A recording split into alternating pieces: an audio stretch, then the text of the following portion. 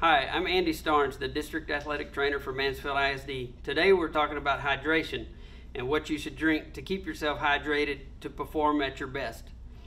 We have water, which you can't go wrong with, mineral water, smart water, which has electrolytes. Those are all good for you and are going to keep you at your best. We also have vitamin water, which is good, along with Powerade and Gatorade, which when you're working out, those will help you replenish what you've lost.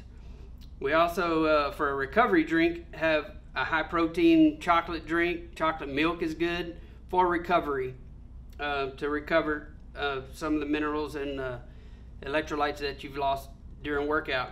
What we want to avoid are the energy drinks. You want to be careful what the labels say. They can be misleading sometimes, but these drinks are very high in sugar and caffeine, and really we don't recommend those.